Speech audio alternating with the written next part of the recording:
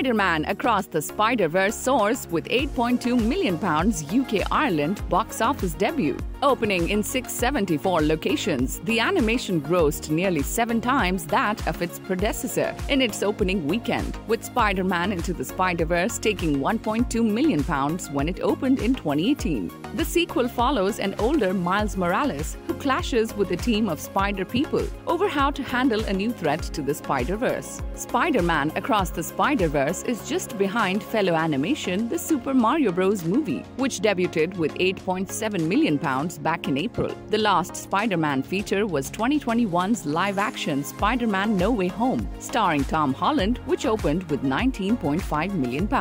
Dropping just 15% in its second weekend was Disney's The Little Mermaid, which collected £4.2 million. Having now made £16.2 million, the film still has a way to go to match Disney's last live-action remake to get a wide theatrical release, 2019's Dumbo, which took £34.4 million during its run. Meanwhile, Universal's Fast X dropped 53% in its third weekend to add another £1.1 million. The 10th installment in the car racing blockbuster franchise has collected £13.3 million in total. Subscribe to our channel for the latest on your favorite celebrities. Like, comment and share, and don't forget to press the bell icon for notifications.